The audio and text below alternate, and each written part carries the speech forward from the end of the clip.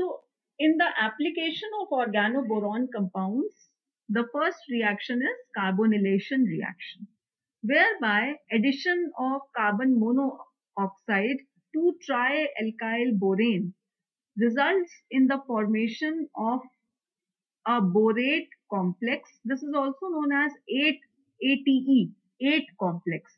So this is formed as a result of a reversible reaction whereby boron takes up a negative charge and oxygen takes a positive charge.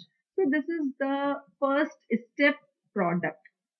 Now, subsequently, this step 1 product rearranges via migration of an alkyl group to the carbon monoxide ligand, resulting in an intermediate formation, whereby carbon has a double bond with oxygen and boron again retains its original 3-bond attachment state.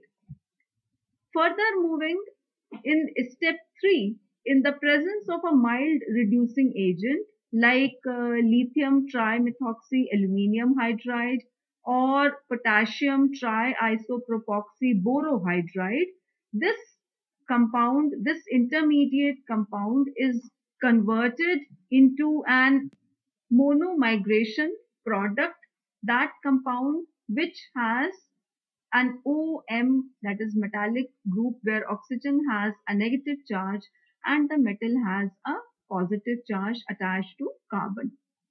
This migration product compound on oxidation with hydrogen peroxide results in the formation of aldehyde, whereby if this compound is treated with lithium aluminium hydride and followed by an oxidation, then it forms a primary alcohol.